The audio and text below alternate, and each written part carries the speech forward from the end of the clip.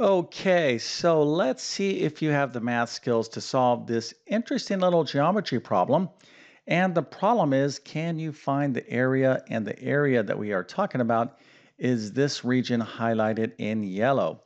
And here is the situation. We have a circle that is overlapping a square. So hopefully you can see the square right there. This is a circle. And this side of the square is running through the diameter of the circle, and it is 12 units long. Okay, so that is the problem. Feel free to use a calculator. But if you can figure this out, go ahead and put your answer into the comment section. I'll show you the right answer in just 1 second. Then, of course, I'm going to solve this problem step by step. But before we get started, let me quickly introduce myself. My name is John, and I have been teaching middle and high school math for decades. And it really is my true passion to try to make learning math as easy as possible. So if you need assistance in mathematics, check out my math help program at tcmathacademy.com. You can find a link to that in the description below. And if this video helps you out, or if you just enjoy this content, make sure to like and subscribe, as that definitely helps me out. Okay, so hopefully you understand the nature of the question. Again, we're trying to find the area of this region highlighted in yellow. Now, we just know that this is 12 units long, so we don't have any specific units of measure like inches or centimeters, but we do need to be mindful that area is in units squared. So let's go ahead and take a look at the answer. The correct answer is 1 of 2. Now here is the exact answer. So the exact area is 144 minus 18 pi units squared. But if we replace this pi and we approximate it with 3.14, that's a very rough estimation of pi, we'll get a number, a decimal approximation, somewhere around 87.48. So if you got either one of these answers or a decimal pretty close to this, well, that indicates to me that you did this problem right, and we have to celebrate by giving you a nice little happy face, an A plus, a 100%, and multiple stars so you can brag to your friends and family that you are a certified professional expert in the area of solving geometry problems that involve finding the area of specific regions. Now, I'm pretty sure your friends and family will be like, that's boring, have fun with that. But honestly, if you're able to do this, that is fantastic. This is a very common type of math problem, certainly a problem you will see in geometry. And if you don't understand what's going on, well, let's go ahead and show you exactly. This is not that difficult, but what we need here is a strategy, right? So we got to figure this out, and we're trying to determine the area of this part. So we have a square right here, and we also have a circle. So how can we, actually I kind of misspelled circle, but anyways, this is the circle, this is the square. So how can we kind of get to this region? Well, these problems, again, are very common in geometry. So when you have two type of overlapping common figures, you can easily determine the area of this, but here is our approach, okay? So to get to the area, this region right here, we have to kind of separate the two figures. So we have a square and we have a circle. So if we could determine the area, the complete area of the square, okay, which of course would be this whole part right there, and then subtract away not the entire circle, okay, that's not going to help us because this part of the circle right here isn't involved in this figure right here. But this part of the circle right here is. So that's a semicircle. But nevertheless, we would have to find the entire area of the circle and just take 1/2 of it. That's this region because this side of the square is running through the center because this is, as I told you, as I indicated, the diameter, okay, of this circle. So this would be our approach. So hopefully you're like, okay, Mr. YouTube Math Man, I understand what's going on here. So you're going to need a couple of formulas. We need to know the formula to find the area of a square. And then, of course, we're going to need to know how to find the area of a circle. And we just have to take 1/2 of that. So these type of problems, before you really start getting into them, you need to have a clear strategy, a clear approach. And again, very typical common type of geometry problems. So now it's really up to us just to do the number crunching.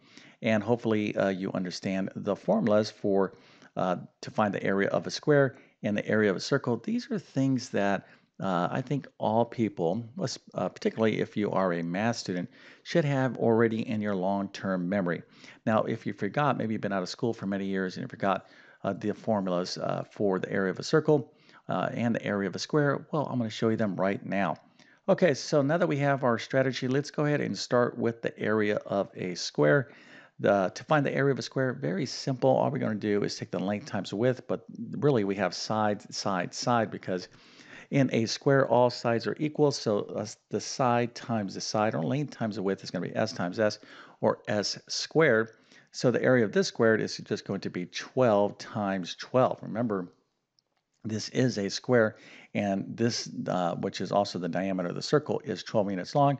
So all four sides of the square are 12 units long. So the area, again, is going to be 12 squared, and 12 squared, or 12 times 12, is 144 units squared. But we'll just call it 144 for the time being. So this is the easy part. And now let's move on to the next step, which of course is having you to quickly subscribe to my YouTube channel. I definitely need your support. It's my objective to grow my channel as big as possible because I want to reach as many people as possible in mathematics. It does me no good to have all this knowledge of math and experience, teaching math for decades and decades. I mean, I want to share it with people that can benefit from it. But the only way I can do that is to have people like yourself that are getting something maybe out of this video to hit that subscribe button.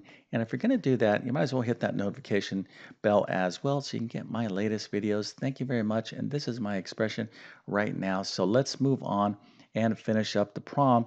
And to finish up the problem, we already have the area of the square. So the more exciting part of this problem is to find the area of the circle.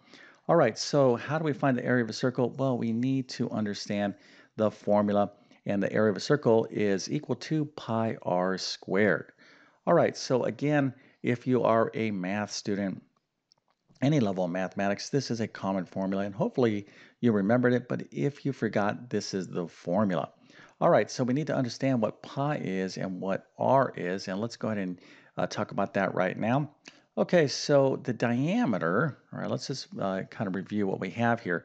So we have this square, and this side of the square is 12, so all four sides of the square are 12. But all right, as I indicated in the beginning of the problem, this side runs through the center of the circle, meaning that it is the width of the circle, and by definition, that is the diameter. But we don't need the diameter, we need the radius, and the radius is this length, okay? It emanates out from the center, and it's, by definition as well, 1/2 of the diameter. So if the diameter is 12, 1/2 of 12 is 6, and that is the radius. That's what we need. We don't need the diameter, we need the radius, so that's what the radius is. And now all we need to do is plug in this information into our formula. So the area of the entire circle is pi r squared. I'll get to this pi business in a second. So we have the radius, that is 6. So we're going to plug in 6 here, and be very careful. A lot of students make the error of multiplying pi times 6 and then squaring that. Remember, when we're talking about the basic order of operations, you have to do powers here before multiplication. So 6 squared is 36. That's 6 times 6. So that's 36 pi.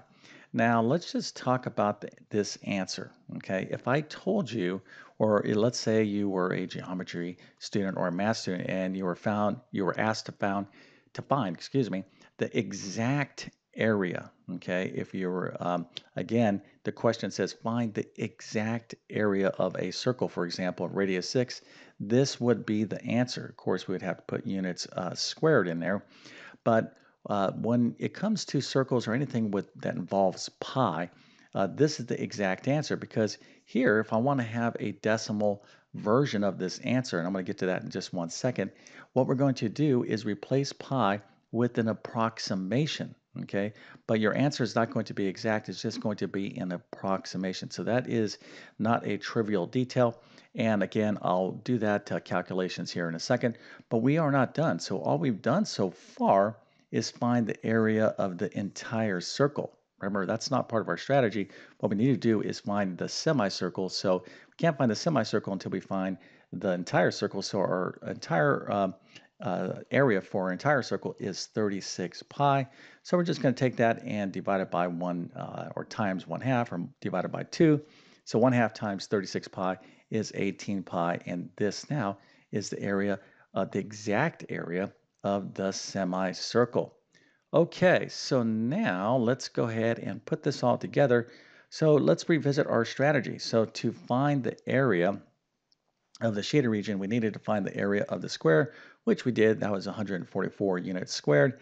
And then we needed to find the area of that semicircle, which is 1/2 of the circle, which of course is 18 pi. All right, so remember, back up here, we had to kind of find the area of the circle and then find the area of the semicircle by dividing the area of the circle by 2.